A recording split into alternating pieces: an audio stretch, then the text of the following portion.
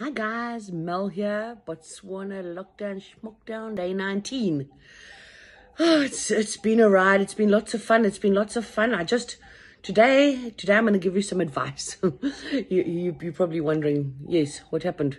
So we all love the egg challenge. It's great fun, and it's a good cause, causes lots and lots of little giggles and all the rest of it. But if you're going to swallow an egg and then drink down something you're not used to drinking, like a double tot of whiskey, and then follow that up with a few beers, you are not instantly a gymnast.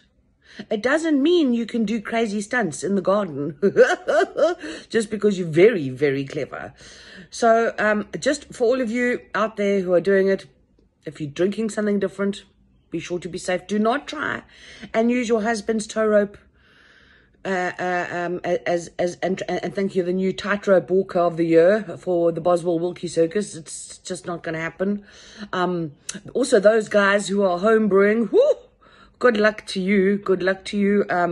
Just make sure you've got some essentials before you try your home brew or drink that funny stuff. So I'm just going to recommend one or two. Some vitamin C, vital vitamin C. So I've got some Voltaren gel here, which I've been putting onto my sore head, and then most important of all, some painkillers. Painkillers should all be better tomorrow. And I love you guys. Stay safe, stay indoors, take care. Mwah.